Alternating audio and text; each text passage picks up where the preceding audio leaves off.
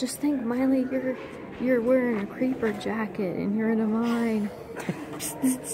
Then better be careful.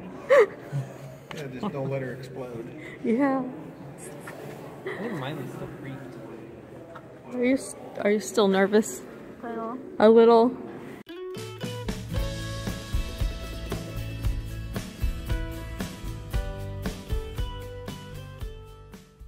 So yesterday we went on a family outing for Dylan's birthday. Where did we go? Salt mines. Yeah, we went to the salt mines in Hutchinson, Kansas. So I have to admit, when we first got there, I was extremely nervous about going in, weren't you? Yeah. I was very nervous because, the week or two prior to that, they had been having some earthquakes around Hutchinson. And so going down into that mine, which is 650 feet down into the earth, is not a place that I really want to be if there's an earthquake. But I figured, well, if it wasn't safe, they probably wouldn't let us in.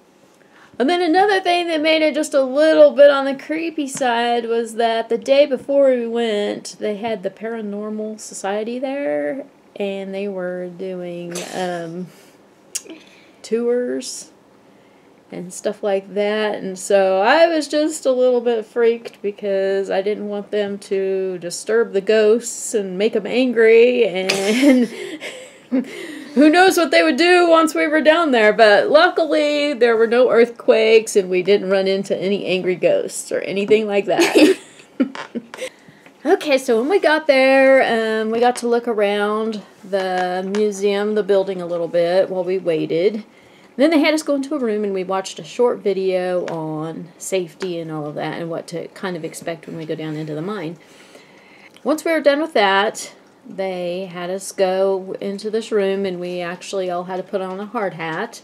And we went into the elevator, and they have like a double-decker elevator, and each section can hold, I think it was 15 people. 15 people. And so we were like one of the first people on, so we went on there, and then we had to wait for them to load the other 15 people in the other deck, and then we went down, and as I said before, that was like 650 feet down. It's a long ways down, isn't it? Yep. They told us on the way down that they would not have any lights in there at all.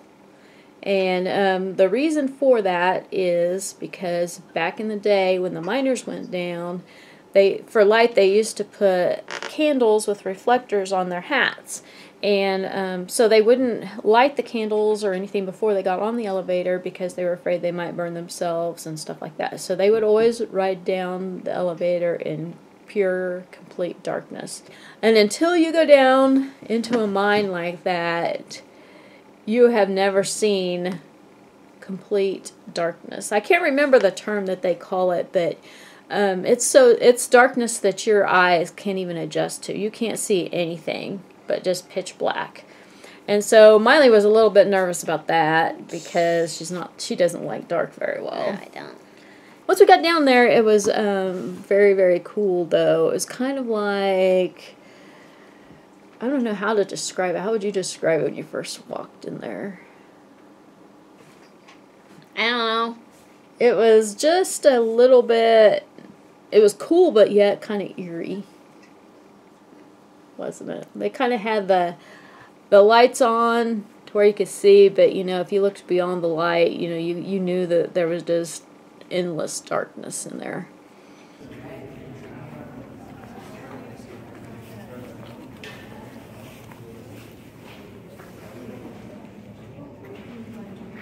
So you having fun? Kinda.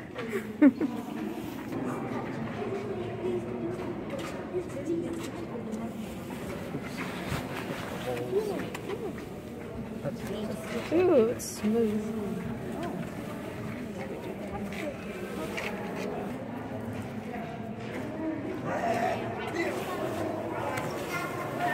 This is what they mine out. You know what? I think that I like it.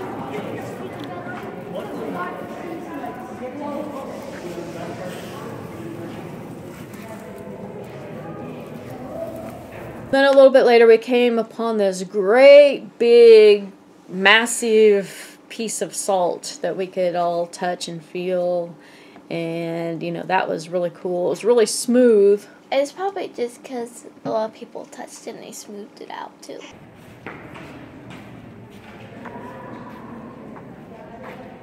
course, it might be fastened too to make sure nobody does. Look how clear that is. Smooth. It was so smooth. Yeah. It's really weird how smooth it is. Well, I'm sure it's probably smooth from years and years of touch. Yeah. But I think it's weird how clear it is in spots. It says to preserve the cables, don't touch the walls, don't touch that salt. Well, I didn't read that sign right away. The walls don't feel like this. Oh, they don't? No, they don't. They're rough? They're rough. Ah. Just so you know.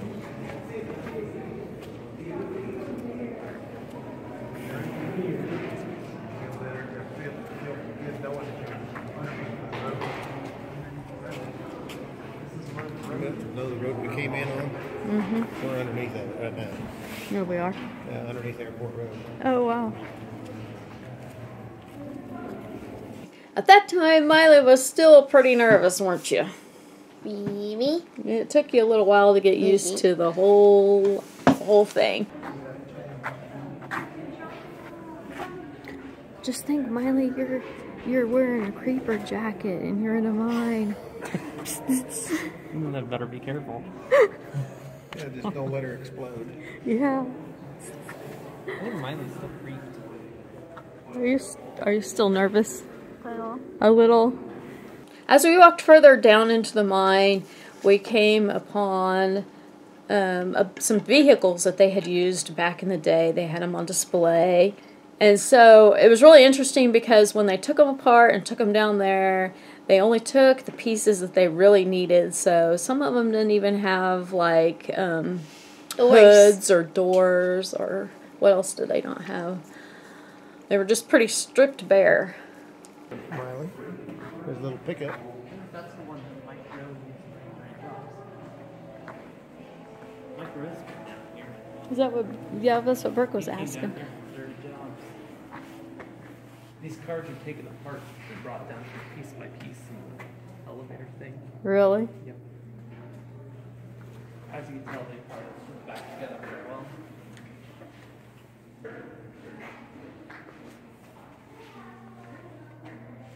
And then next we saw the machines that they used to cut away the layers of salt. I can't remember what those machines were called. Can you?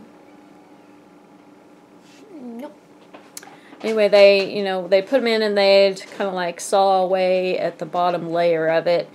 And then they had drills that they would drill holes into the salt in different places, and then they would put dynamite in there and then basically blow it up, and that's how they would get the salt out of there.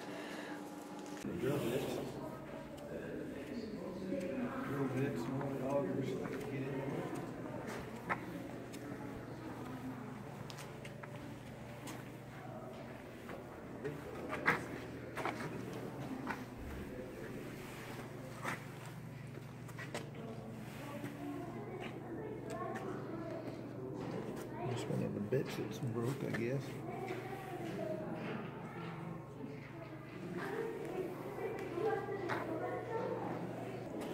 That's the high amperage plug. The high amperage plug. That over there was the low amp plug. This is the high amp plug for electrical current.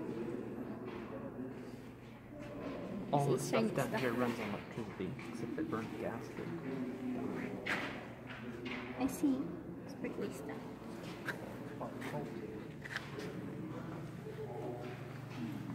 And then the next really cool part, at least for me, was that we came upon a display of Mike Rowe.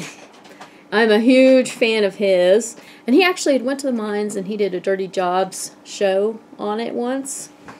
And anyway, they had a cardboard cutout of him and then the car that he had rode in or used during the show, and it was really, really cool, so I was pretty excited to see that.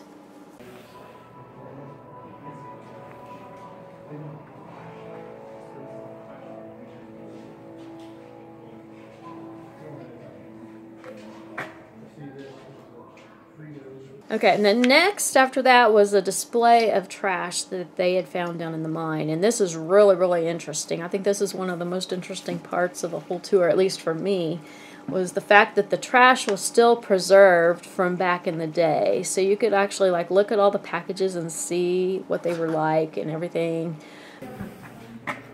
What's this? Just the trash from back in the 1950s. And then there's the old gum. Oh, that I remember that gum wrapper. I think it's interesting. There's some potato chips for 10 cents.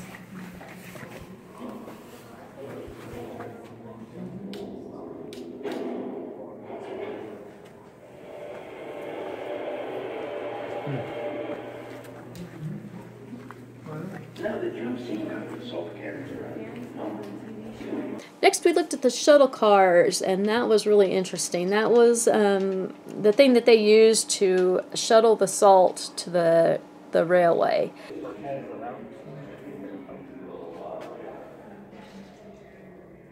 So, okay, that's two different machines.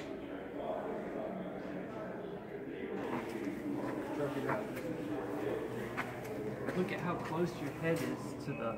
I mean, if you were to sit in this thing and drive it, Yeah. you'd have to watch your head. Whoa. It's making me start to get claustrophobic. Is it lower? Oh, there's the driver's seat right there. Get over here. Wow, that's interesting. Probably from the flat tire.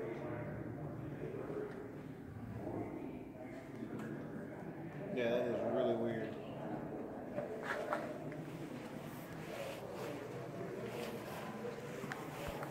What is this? This is just a blast from the blast. Oh, this is what it looks like after it has been blasted. Cool. So let's see. Did you like the Salt Mine Express? Like riding on the train? Yeah. Was that one of your favorite? I think it's cool how the ceiling fell. Not me. Anyway, next we rode on the Salt Mine Express. And that was a train that took us around to various little displays they had, and they gave us a little information and a bit of history on it, and it was really, really cool.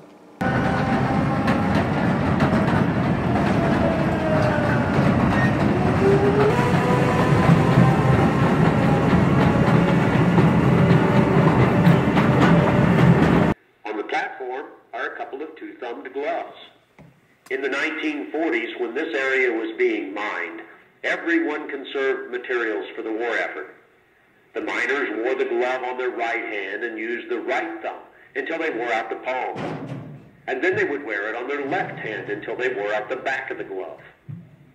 Stories have been told that Mr. Carey, the owner of the Carey Salt Mine, was always after the miners to pick up their trash and not contaminate the salt. Apparently, a miner rolled up these gloves and stuffed them in a blasting hole, because that's where we found them 60 years later when we opened this part of the museum. Everything that comes down in the mine stays in the mine. If you look at the lit area, you'll see that this is even true of mining trash. Now, we know this area was mined in the 1950s, and we've found many name brand products in this trash pile from that time period, some of which are still around today. There are a couple of things we noticed here. One, there's a calendar from 1953 on the floor by the rocks on the left. And two, when we found it over by the pillar, the gray trash can was empty. Mm-hmm. We consider all these items to be artifacts, which only proves one person's trash is another's treasure. In case you were wondering, trash isn't the only thing miners left underground. Apparently, this area was used as a restroom. No fancy porta pots here, and they weren't very careful with the toilet paper either. And then after we got done with the Salt Mine Express, we went on the dark ride. Remember the wall falling down and the floor coming up and all that stuff? That was on the dark ride. Oh, the wall was also coming off? No, on the dark. No, on the dark ride. That's where the thing was coming off. The wall? Mm-hmm. No, it was on the train. Are you really sure about that? Yes, I am. I could have swore that on the dark ride is where we saw the ceiling was, where the room that fell. Yeah, it was because I remember on the dark ride we got into this one area where it was really narrow. And I remember thinking, oh my gosh, I kind of got a little claustrophobic, and then they showed where the ceiling had fallen down. The room where the ceiling had fallen down. And then we went on, and then they stopped right beside it, and then that's where the floor came up. It was on the train! No, it was on the dark ride! We need to go there again just so I can show you. Okay, we'll do that. So anyway, I guess we can't remember it right, but I think I'm right. So anyway, whether we actually saw where the ceiling had fallen on the train ride or on the dark ride, we are at differences here, but they showed us where over time the layers of salt will kind of like separate, and they've actually had spots where the ceiling has fallen in, and they went and they showed us this area that had happened in, and that was really interesting. But I was so glad to like be kind of out of that area because it made me just a little bit nervous. Imagine what it sounded like when they all fell. I know, that had to be pretty noisy. I wonder if anybody's down there in the mine somewhere. I don't know. I did not get any of that on video, and I wish I had, but the lighting was just so bad in there that you really couldn't have seen much anyway. And then another area that we went into is where the floor was actually lifting up. And over time, that happens too. And they explained it as the earth, whenever you make a hole or something into the earth, it wants to try to repair itself. And so they say that over time the floor will eventually start to raise up. And so I thought that was really interesting. What was I going to say? There's something I was going to say. Oh, and the wall started coming off on the train ride too. Oh yeah, that's right too. They had areas where the salt was like starting to peel away from the wall. And they said like in the active mine parts and stuff like that, that they monitor that and go ahead and take those out before they actually fall, so that way people don't get injured. So anyway, on the dark ride, the reason they call it the dark ride is because they stopped back there in one of the tunnels and they completely turned off all the lights, so you could see nothing but pitch black. That was pretty weird, wasn't it? Yes, it was. And that definitely would not be a place that I would want to get lost in without a light, that's for sure. I wouldn't even want to get lost with a light in that place. But anyway, so next we stopped and they had a big pile of salt, and they had these little baggies, and we could get out and pick out some salt to take with us if we wanted to. Oh wow, those are pretty. I like those. I don't know if this one could fit in the bag.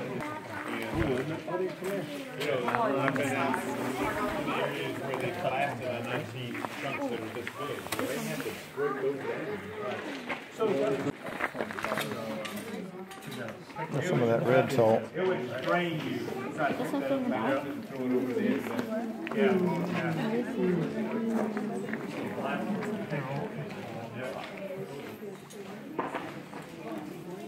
Got your piece, huh? Yep. Your piece doesn't quite fit in your bag. No, he said pieces can be about palm size though. Brooke's saying it's not my palm, but it's about there. Yeah, it's pretty close. That's pretty close. I had a bigger piece picked out, but I really like this one better, so we'll go with this one. It's really it's like sparkle one. Sparkle one. And here's some of the pieces that we picked out.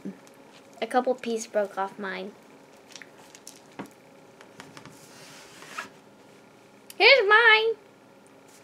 Really got a big piece.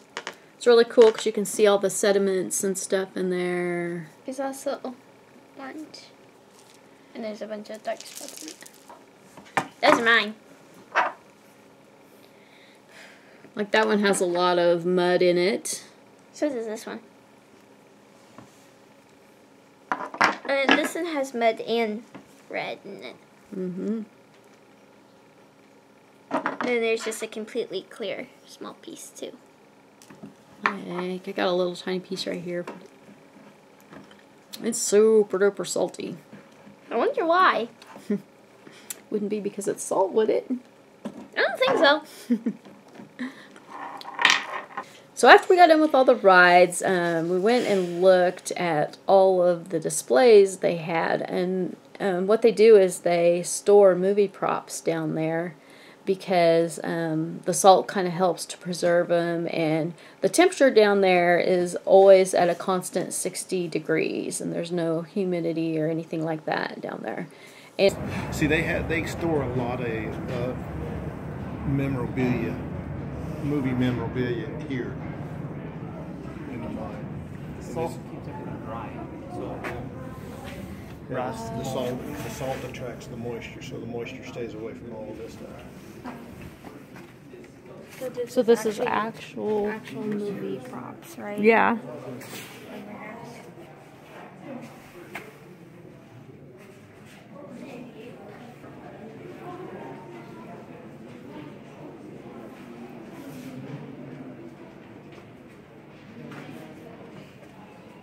Bars from Charlie the Chocolate Factory.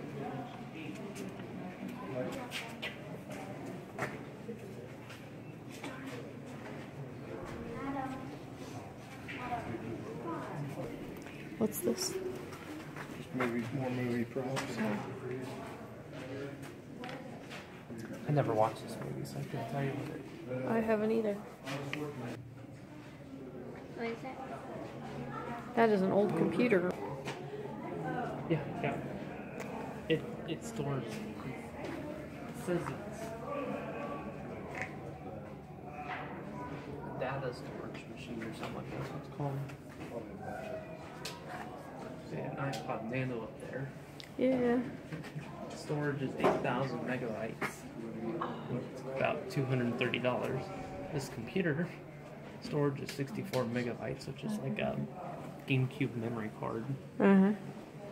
Costs $91,000 back in the day, or Dang. yeah. That's crazy. There's Dorothy from the Twister movie. I'll show you. You want to see it? If that's a replica or if that's not.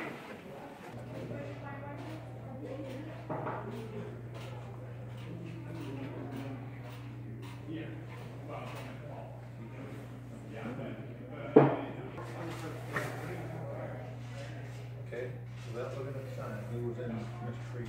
I already looked at Schwarzenegger. as we were leaving the mine, we came upon a huge map of the whole mine, and that was really interesting.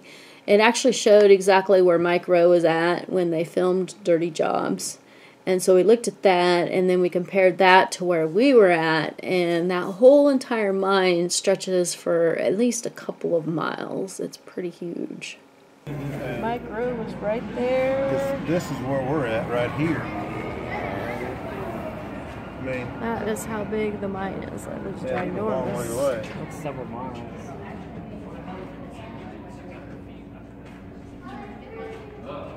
I think it's how it's all in square honeycomb, waffle shape like that. Let's count up how many columns there are, Oh, geez. and then make that map. way, and then how many columns there are, and then Okay, Mom's recording it, so that way we can do it. But see, we're going to have to go over and down, and then probably cut through, and then over, and then down. Yeah. complete darkness. Yeah. I'm sure that's all dark. Oh, I'm sure.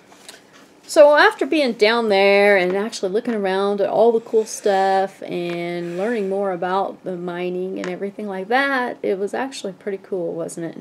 Yeah. And it wasn't as scary as what we thought it would be. No. And so we actually want to go back again. Just so that way I can prove Miley wrong. I want to prove you wrong. Where the part where they showed where the ceiling fell, it happened on the dark ride, not the train ride, okay? It happened on the train ride. So anyway, if you are ever traveling through Kansas and you would like to do something kind of fun and interesting, we highly recommend that you visit the salt mines in Hutchinson, Kansas.